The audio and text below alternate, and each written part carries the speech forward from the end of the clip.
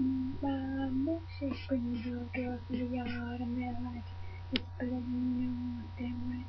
It's better than yours, I can teach you, but I have to choose. My milkshake brings all the girls to the yard, and they're like, it's better than yours, damn right.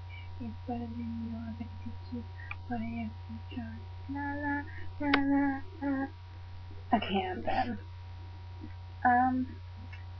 So yeah, that's my lovely version of milkshake.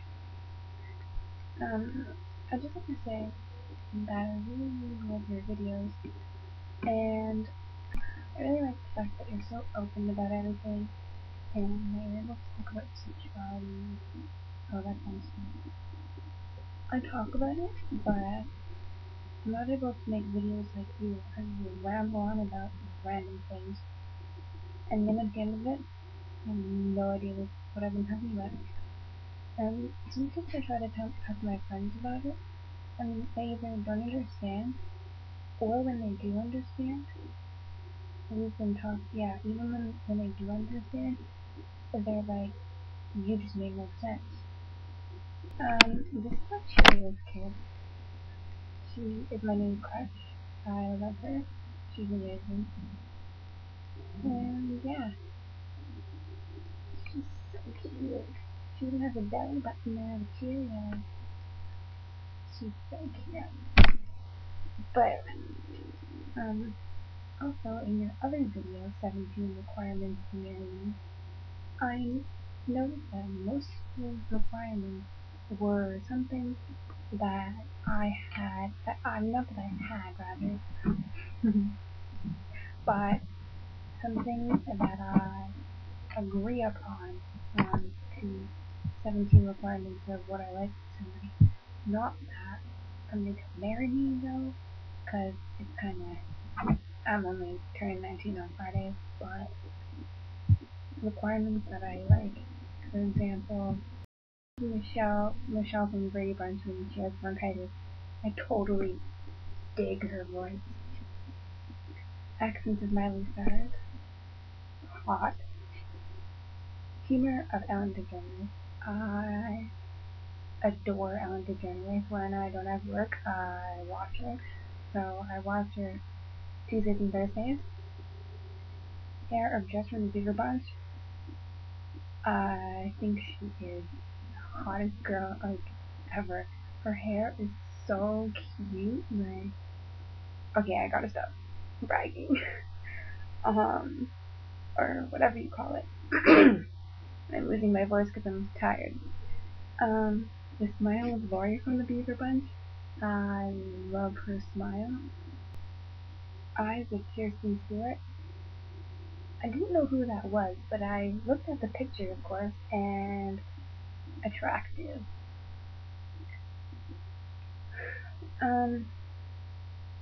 Clothing style of Spencer Curlin from South of Nowhere. That was my all-time favorite show, and I was religious. I watched it.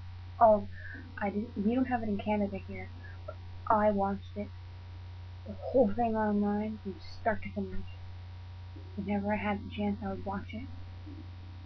Badassness with Ashley Davies in South of Nowhere. She is friggin' amazing, and I love her badassness.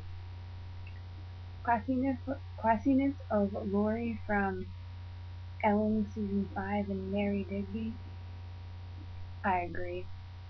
Gameness from Tegan and Sarah, Tegan and Sarah Cohen and Ellen. Yeah, I agree. Yeah, I like that. And abs of Giacomo. I kinda gotta say, girls, I don't really dig girls with abs. If they're fit, all the more power. Like, they're more hot, yeah.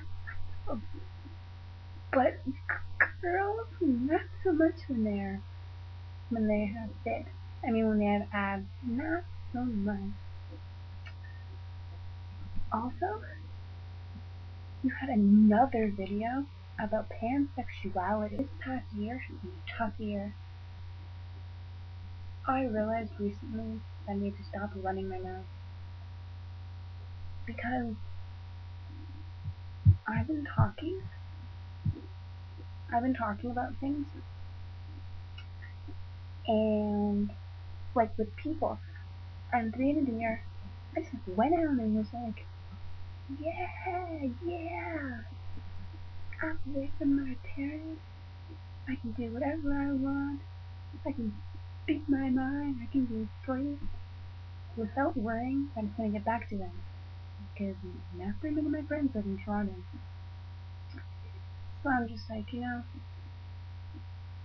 go ahead.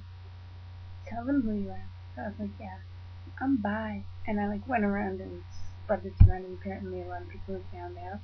My closest friends, they found out. And then I realized that I was gay. And figuring that out is a whole other video. But I figured out I was gay and decided to run my mouth again. And let everybody that knew I was bi know that I was gay, and let new people know I was gay that didn't know. I found this out. I figured this out end of January, beginning of February. Now I'm making a video about pansexuality, and I kind of think that I'm pansexual because I don't really give a shit who I'm dating. It's not it's not all about sex. No, their personality and what they look like. Like what they look like doesn't really matter. It's their personality that counts. To be honest, it doesn't even matter who I date. I think it's just I associate myself with being gay because I don't really know how to put this. It's just that I think I don't know. I guess I just think that when I don't like the male. I don't know. It's just maybe it's communicate in general. I'm just afraid. I can't. I don't know. I just can't face them. But to be honest, if I was dating a guy, he would understand, and they wouldn't really care. So being pansexual, maybe I am, but I think I'm leaning more towards being gay. But if I liked a transsexual, or if I liked someone else that wasn't a girl, sweet, I'd do it. I'd go for it. I'm not gonna stop myself. If I like them, I'm not gonna be like, you can't like them, you're gay. I'm not gonna stop myself. And I don't think I'm gonna associate myself with anything. If someone makes a comment or a joke, and I am offended by it, I will straight up be like, no, I'm sorry. Guys, I'm not really digging them, so can you not make those comments? But if they make those comments, if they don't make those comments, then they can just think whatever they want to think. I like guys, I like girls, I like whoever, like whatever, they can think whatever they want. So I'm not stopping them from thinking what they want. Free country. I'm gonna go. Yeah, Bonnie, you really inspire me. So yeah, you inspire me, and I really like your videos. Rock on and keep doing these videos. And also, I really wish I had someone with you to talk to about things like that, because you seem like a person that's on the same level as me, and really wish I had someone to get to know, someone to get to know that was like you.